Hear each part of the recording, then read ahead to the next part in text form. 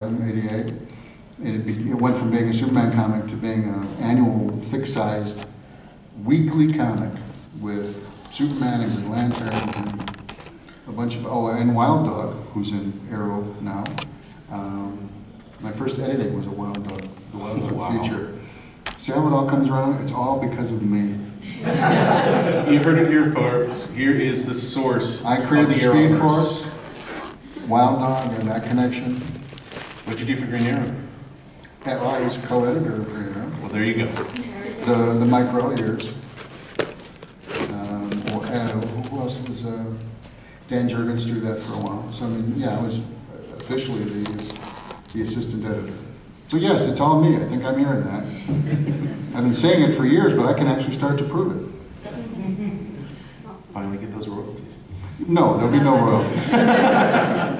I'm like the guy who invented the crescent wrench for Sears. You know what he got? He got his paycheck in retirement. He didn't get a dime from the billions made by the crescent wrench or the adjustable crescent. Anyway, it's just a tale of caution. Any other questions or comments, please? Also about like other characters in the Flash, if you want to ask about them too. The show, I mean. Okay. Star Labs. Yes. So what about Cisco and Caitlin Snow? What do you think about them in the show, and are they? They're fun characters. They're vaguely drawn from. Yeah, Cisco's he's Vibe. In the comics, they introduced a character in the '80s called Vibe, and he was basically. He was Cisco Ramon, same name. But he was a breakdancing superhero. That was his. Yes, like they did a funny little animated short a few years back, which they did as a parody of that. But he was a breakdancer who used breakdancing to fight crime. It was the 80s. I think he carried a boombox. Yes, he carried. And Caitlin's interested because she actually started out as in the comics. She's Killer Frost. That's fairly major, and that will be coming up. Yeah, and they're reintroducing Killer Frost in a big way. She's going to be joining the Justice League and things like that, which is strange because she was a longtime Firestorm villain. Actually. Although she will be played by a different actress in Justice League. What about the comics? Like they're having her just. They're reforming her.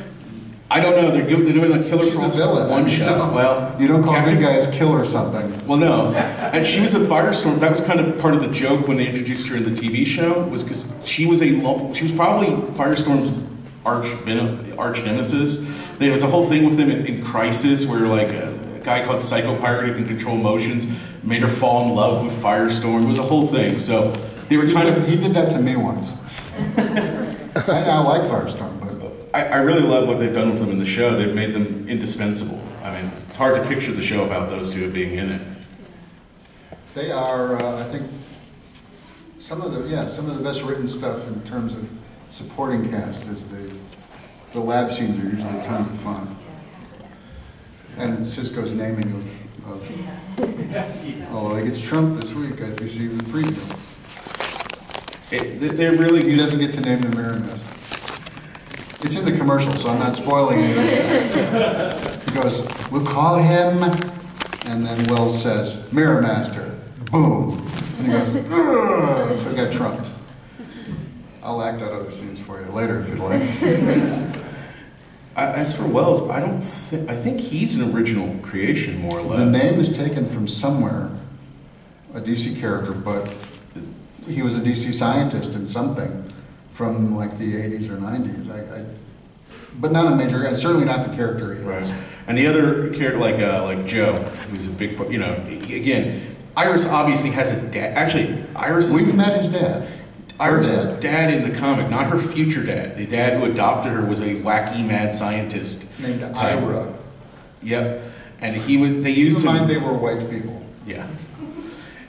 They used him a bunch of times during the Silver Age Flash, I think, to get Barry into wacky hijinks, basically. But he was, absent-minded and silly and looked a little like Einstein. I remember they actually did a thing where he forgot she was from the future. That was their explanation for why Iris didn't know. He forgot to tell her that she was from the future. Oh wait, I have a note right here. I was supposed to tell you back when you were 9. That's weird. I don't even remember that. You read too many comics. Or remember too many comics. Why I've forgotten more than you remember. Or I think I do. I've forgotten. Anybody else have commentary?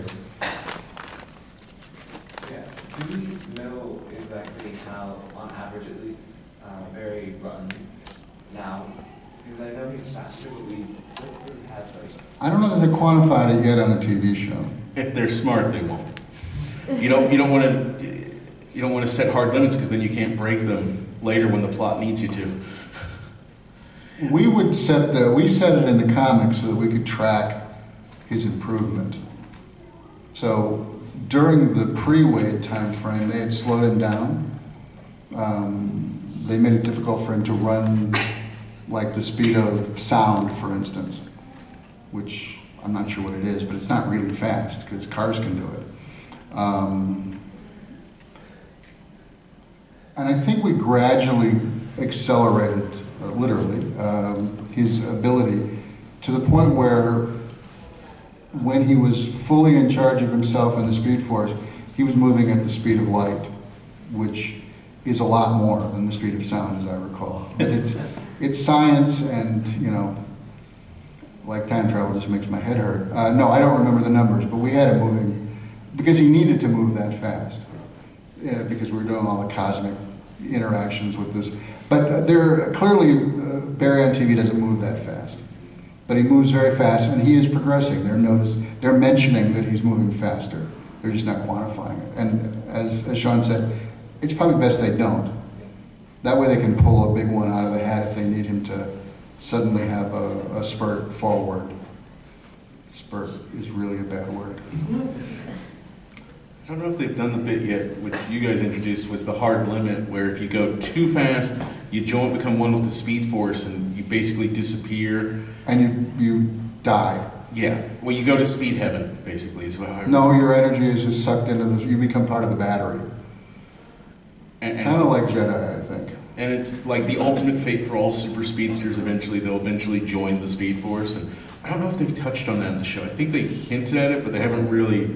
Well, in the season ender, there was that sense that you can go into the Force, which looks like Barry's living room, as I remember.